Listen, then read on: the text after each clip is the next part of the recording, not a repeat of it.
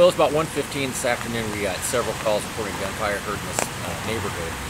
One of those calls did report that there was a person down. The first officer to get here was right around the corner. He made it here in just a matter of seconds.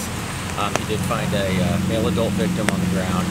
At that time, he was still showing some signs of life, so the medics scooped him up pretty promptly and took him directly to the hospital, but unfortunately, right about 2 o'clock this afternoon, he passed away. So we are investigating this as the 9th homicide of the year.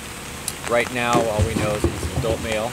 And we've got a suspect profile that's developing right now. We've got some good witnesses that are being interviewed. The victim was a passenger in that car, and there was a adult female in the driver's seat. She was uninjured. It seems that this was certainly a directed attack. Doesn't appear to be anything random right now, just the circumstances and the evidence that we can see.